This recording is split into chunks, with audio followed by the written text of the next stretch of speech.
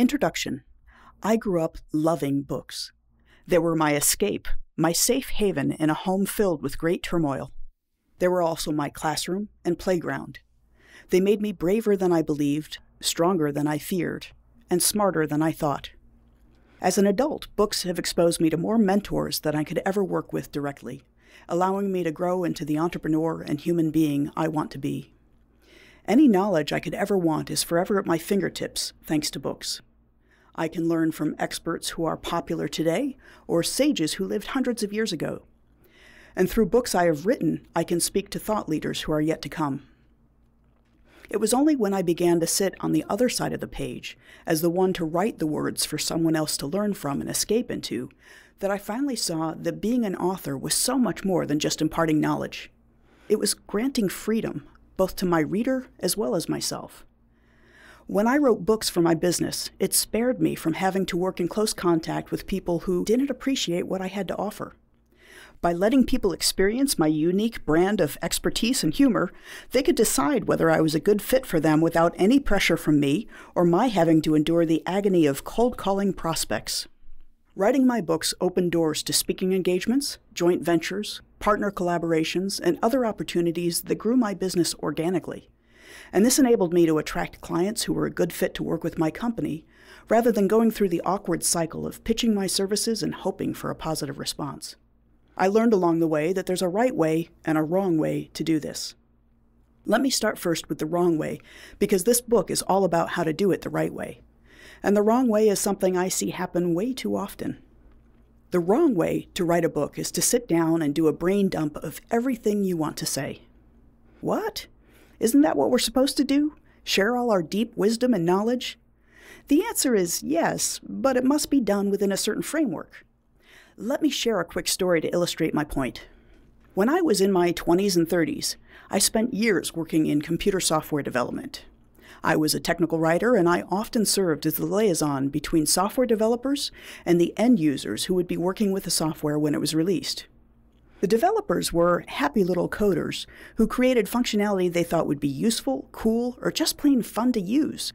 But oftentimes, they did their development work with little input from the users.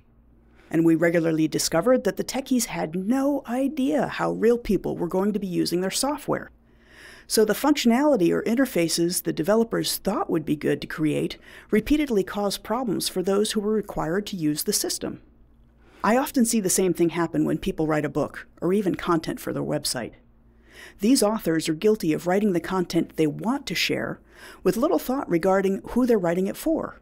They have a message they're passionate about sharing, so the exercise is more about getting out the words that are in their heads than communicating with someone specific.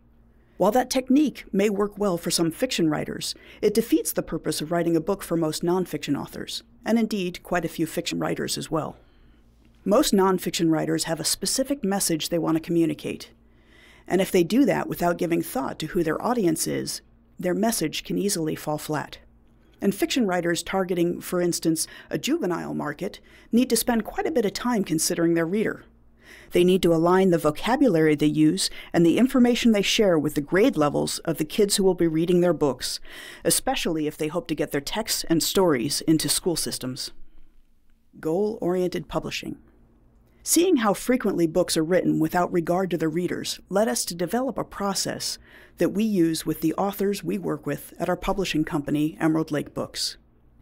We call this technique our goal-oriented publishing framework. This framework consists of 3 main parts, each of which aligns with a certain set of activities and stage of the publishing process. The first focuses on the reader and the experience the author wants them to have. The second addresses the author and their business, even if their business is only as a professional writer. And the third area concentrates on the book and its overall impact. Each focus involves different activities and yields different benefits, and we'll go through those in more detail in the pages that follow. But by creating goals for each of these focus areas, this framework enables the author to be more intentional about their writing, the design of the book, their marketing plan, and the supporting materials needed for their book. It also redefines what success means to them. Instead of focusing on selling a specific number of books as their benchmark for success, The author shifts their focus to the outcomes they want their reader to experience, their business to achieve, and their book to create.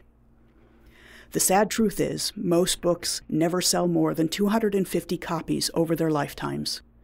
But we consistently find that when our process is used, our authors easily sell those 250 copies or more during the first few months after their launch. Much of their success comes down to the fact that they're not focusing on book sales, but on other measures they feel passionate about and capable of achieving. The sales just naturally follow. The aim of goal-oriented publishing is to help you see beyond your book to the impact you can have when you publish with a specific purpose in mind.